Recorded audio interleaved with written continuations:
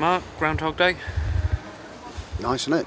Yeah. Nice. I think we started off brilliantly, got 2 goals up, gave away a rubbish goal, didn't adjust properly, didn't get in quickly, and they ran off the back and got in and scored with really what was the first real attempt. I think first attempt on target anyway.